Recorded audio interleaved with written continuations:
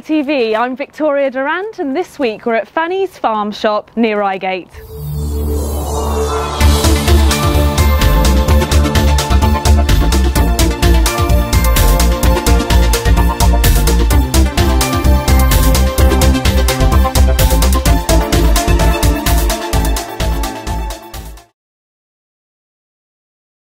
Surrey County Council's winter operation has swung into action.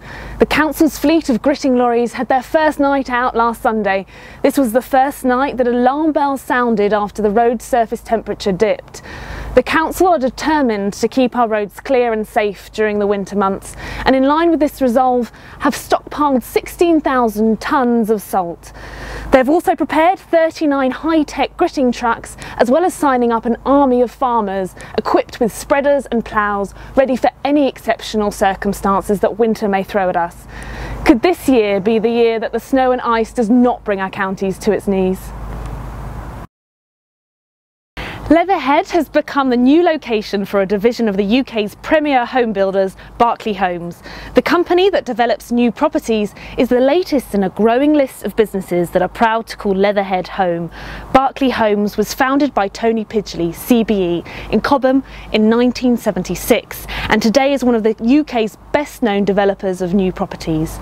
The new Leatherhead premises will act as the regional headquarters for Berkeley Southern, covering Surrey, Sussex, Hampshire and South West London. There will be around 80 people on site in the new offices in Kingston Road, a number that will increase over time as the division expands.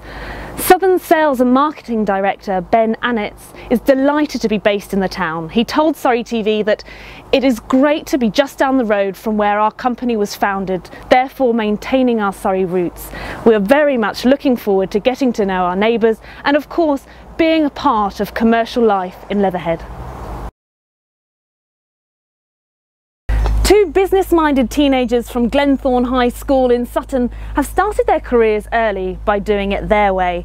Jack Hobbs and his brother Ollie have created a brand of clothing, Perry, and a business strategy to make it a bona fide business. One Saturday night last February, the brothers played around with some ideas on Photoshop and then came up with a quirky and original name that could be incorporated into a new fashionable range of streetwear. Their first batch of 30 t-shirts sold out in just 5 days. The enterprising duo went on to create a wider range of items, including beanies, sweatshirts and coats under the Perry brand, and have attracted the attention of the school staff, who had a special meeting to discuss the boys' achievements. The head teacher of the school, Mr. Stephen Hume, impressed by the boys' business minds, even asked them to design and supply items for the school. All the clothing is printed locally, and even the face of the brand, Santino Bucknell, comes from the same school. When asked about their long-term aspirations, Jack said, "We are starting to look at pop-up shops already and expanding the range. We also want to offer our clothing to independent retailers." We at Surrey TV have a feeling that Perry will be the name to be seen during 2014 and beyond. Staying in the fashion world, Ian Monroe Gentlemen's Outfitters at Pump Corner, Dorking, are excited about the new arrival of a high-tech winter coat that will definitely keep the cold weather at bay. Stephen Gardner went to see this new arrival and to find out more. Thank you, Vicky. I'm here with Tom at Ian Monroe's on Pump Corner in Dorking. Tom, what's this coat all about? Now, Stephen, I must show you this. This is our new winter coat. The fabric is called Alcantara, which is man-made fibre, which is very, very light.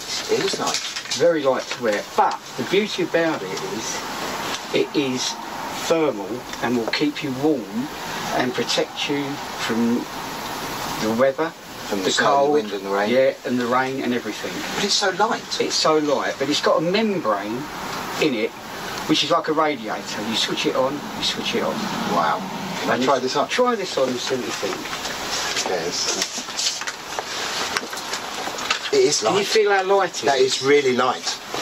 So this will go with body temperature. So believe it or not, when it's cold outside, it will actually heat your body. Wow. So an example of some of the wonderful clothes that are available here at Ian Monroe's on Pump Corner in Dorking. Here's one of the outfits that Tom's put together. Come on down. Back to you, Vicky. Tennis star Annabel Croft joined a select group of Surrey shoppers sniffing out a bargain at Rainbow Trust's new boutique-style store in Cheam this week. The glamorous sporting legend and TV presenter officially launched the store alongside a family who have been supported by Rainbow Trust. Kingston native Croft said, "What could be better than grabbing a vintage bargain and knowing that the money you spend will go towards helping terminally ill children and the people who support them? It's win-win." Every year, Rainbow Trust provides expert social palliative care for over 1,300 children with terminal or life-threatening illnesses and their families. The Trust relies almost entirely on donations. There are many more families in need of Rainbow Trust's help, and the charity's aim is to be able to afford to support them all. Whilst we've been filming today, we've been joined by a very special guest who's come down to see us. It's Nicholas Owen from the BBC. Hi Nicholas, and Hello. lovely to meet you. It's a pleasure to be here. Oh, and so do you come down here quite often? Oh indeed, yes, I've been to Fanny's farm many times. I live not very far away at all. I'm here today with my daughter. She's hiding around the corner here somewhere. She lives just down the hill. This is a very special place to us. I've seen it grow over the years and it's just amazing. I just love it here. I always end up buying far more than I expect to, but that's good, isn't it? Yeah, it's a lovely place. And I hear your book is coming out, is that right? It is out. It is out. Oh, it is out. Fantastic. Yes. Let me tell you, it's called Days Like This. Yeah. £9.95, so it won't damage your pocket too much. But the thing about the book is that it talks a lot about my history, which is all around this area. I started work as a local newspaper reporter here. I did stories in this very area all those years ago. I don't want to think about how many years ago. So there's lots of stories about where I was brought up, not far from here, my early working life around here, and of course contemporary events in Surrey, because I'm a Surrey person through and through. Lovely, yeah. So people who are fans of Surrey, or live in Surrey, they're going to have a lot there to read that is going to be of interest. Absolutely, I hope so. And there's also stuff about the news business, which is what I've been in all these years. I'll let you into a secret. I promise not to tell anybody, apart from the viewers, of course, as well. Next year, if I'm still here, I will have been working for 50 years. Isn't that a thought? Wow, that's impressive. Yes.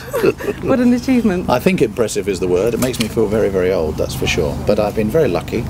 I've done what I've always enjoyed, being a journalist. Television, like you're doing now, has been so enjoyable. I am a very lucky person. Well, it's been such a pleasure to have you here today. It's fantastic. Pleasure is mine. Do enjoy Fanny's farm. Thank you. Great place.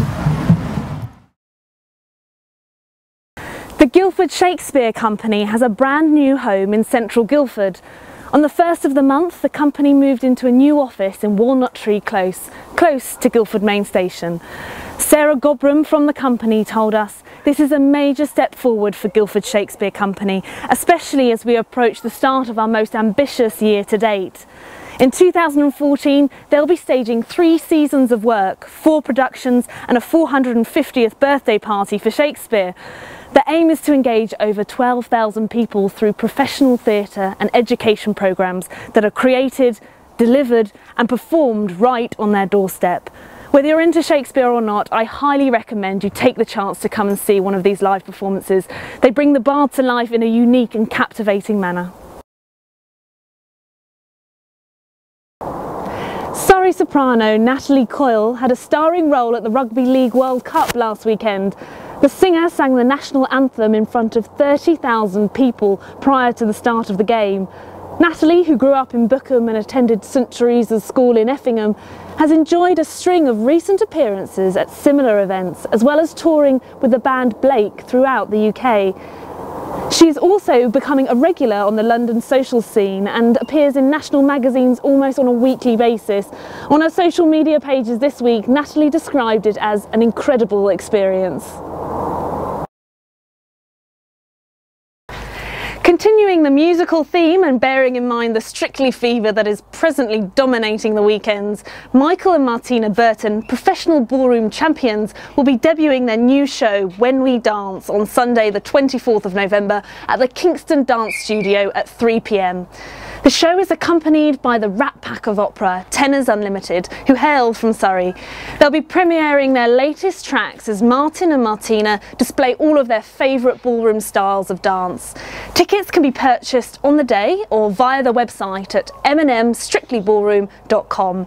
They're limited, so I would suggest you visit the website as soon as possible to reserve your seat for a wonderful afternoon of music and beautiful choreography.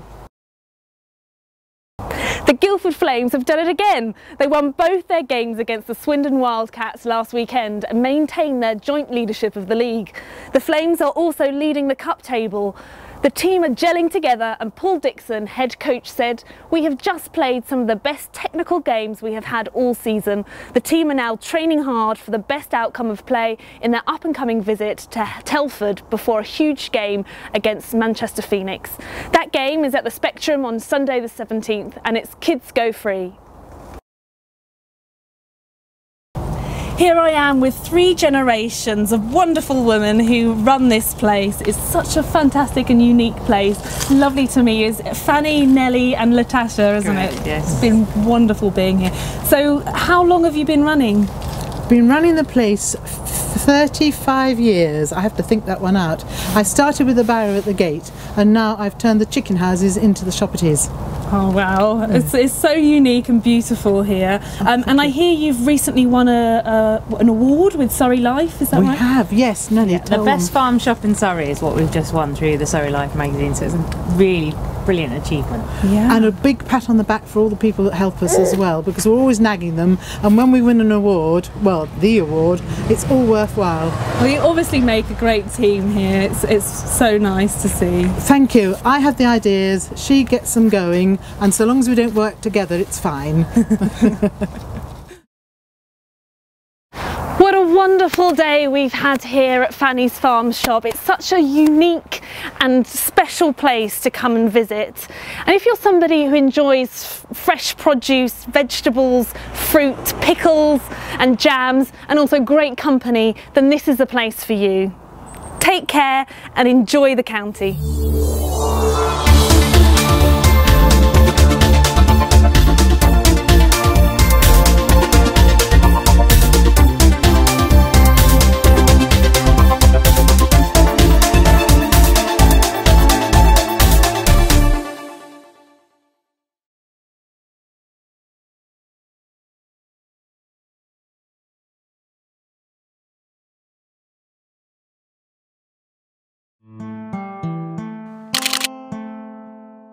Jack Hobbs and his brother Ollie have created a brand of clothing, Perry, and sorry, That was really good. That was quite good. just really laugh, and I couldn't see properly the next. Is it able just to be a little bit? Yeah, can you lean it forward?